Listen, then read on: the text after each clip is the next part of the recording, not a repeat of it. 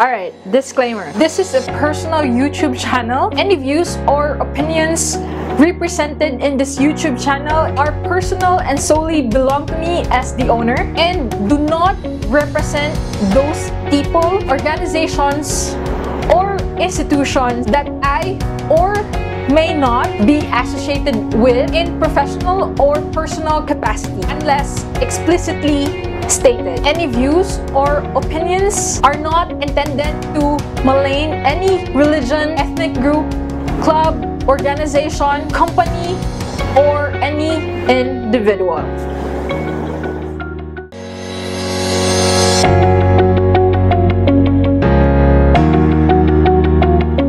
So let's continue.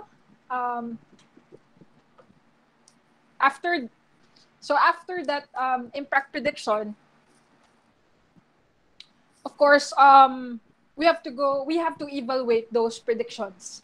So once impact has been predicted, there is a need to assess the relative significance because there is a possibility that these impacts might not have an adverse impact.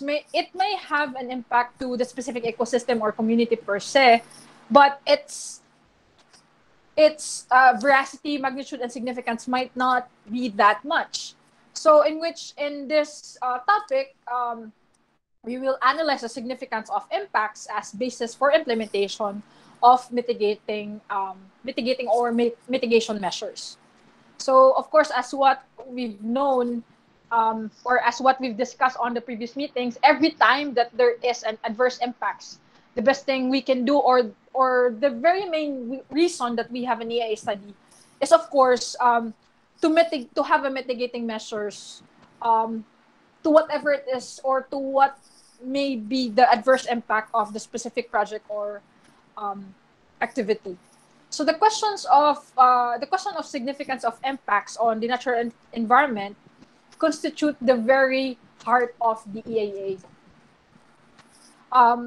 Of course, the reason why we are conducting an EIA study is, of course, for us to predict what could be the possible impacts of the specific project or activity.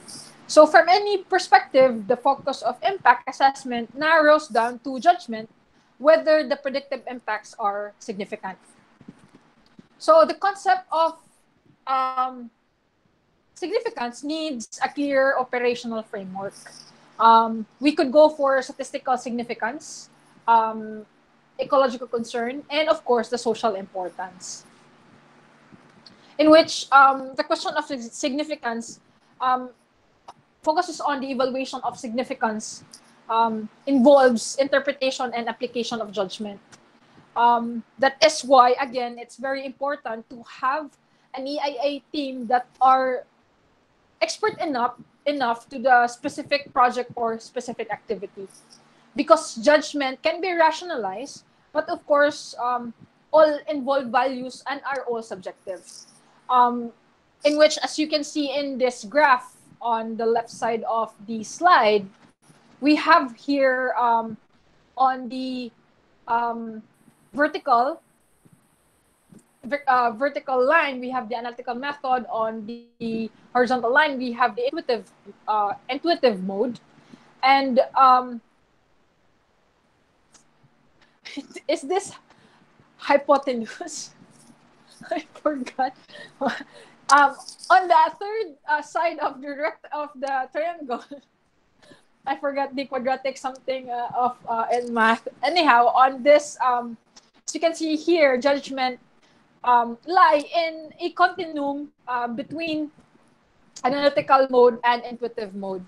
When we say analytical mode, it's more of the objective aspect of thinking or of judgment, or analytical mode, it's more of the objective. When we say intuitive mode, it's more of the subjective aspect.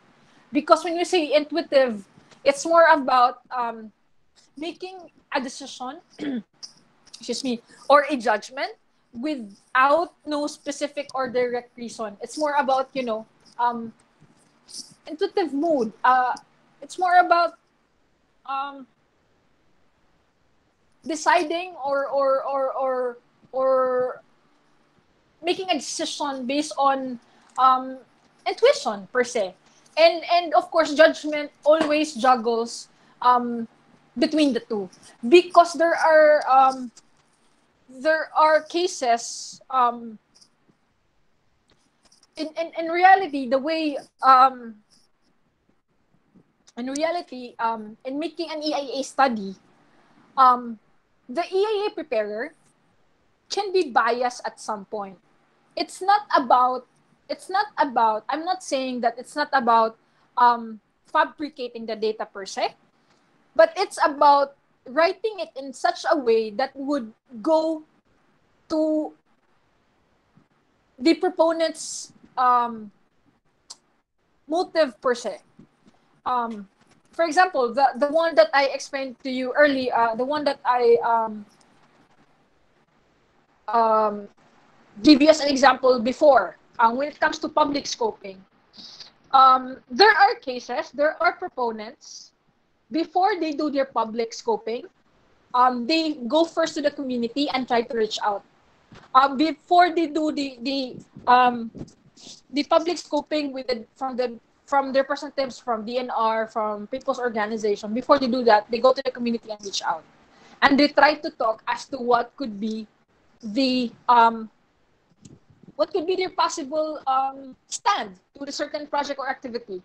And then from that, you can make, as the proponent, you can make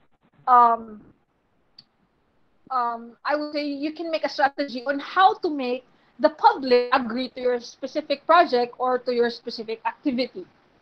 Let us say, that is why on some cases, like there was an example before, for example, of course, all mining projects in the Philippines would undergo EIA study. Even if community recognize that there is a huge adverse impact to this environment, to their community per se, of course, because it's a mining activity. But how come the proponent or the company itself were able to secure the EIA? It's because, for sure, the company or the proponent itself had a strategy to make the public agree to their specific project or activity, or let us say on that mining, on that mining activity.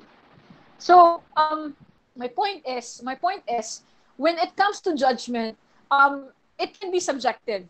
Even if you have the analytical data per se, you can write the impact prediction, and you can, of course, write the mitigating measures based on your subjective judgment, or based on your, let us say, rationalized judgment. There bias can still play, or you being part of the AIA group or AIA proponent, there is still a point of it that you can be subjective. However, even if you are subjective, you have to be rational. You have to have an evidence that your mitigating measures could still, or your mitigating measures will work when it comes to lessening the adverse impact of your specific project or activity. The point here when it comes to judgment is there are points during the AIA study that you can be subjective and may be biased per se, especially if, of course, if you are the proponent, if you are part of the AIA study, of course, in one way or another, you want the EIA or the AIA study to be approved by the DNR EMB, in which there are cases that you will be subjective. However, as long as, again, you can justify that, you can justify that through a mitigating measures, then therefore the adverse impact could still be accepted by the DNR EMB, and then therefore it would still result to an issuance of ECC. Yeah, that's what it meant by evaluating the significance of a certain impact prediction. And then when we say analytical methods, of course, it seeks to introduce a rational approach to evaluation.